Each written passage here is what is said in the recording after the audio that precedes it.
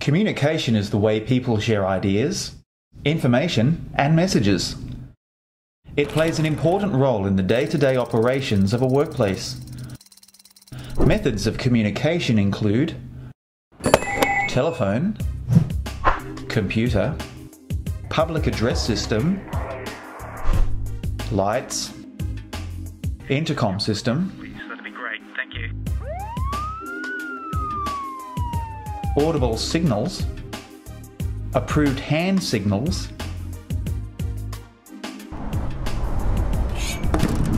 signs, tags, markers, tape, written documents,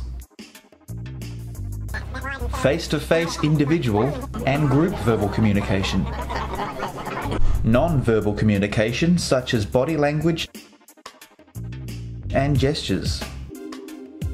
The basic principle that links all methods of communication is clarity. Communication must be understood correctly to achieve its purpose. Hello? Hey, can you hear me okay? If communication is not precise and easy to understand, then confusion occurs. That'd be great. Yeah, mate, can you sit down here? Confusion can lead to an accident in the workplace.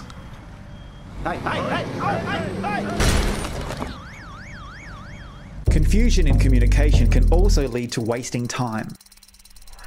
In each state and territory, there are regulations, standards, and legislation that enable all employees to work safely,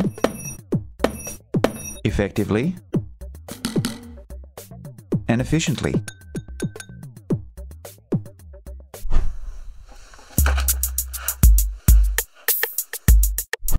Effective communication helps to provide greater productivity, increased safety, the rapid notification of emergencies, the tracking and control of machines, awareness of employee location.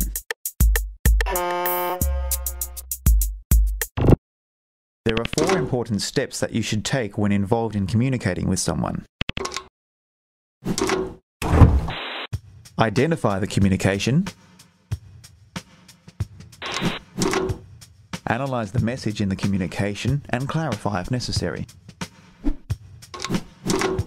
Confirm understanding. Communicate according to workplace policies and procedures.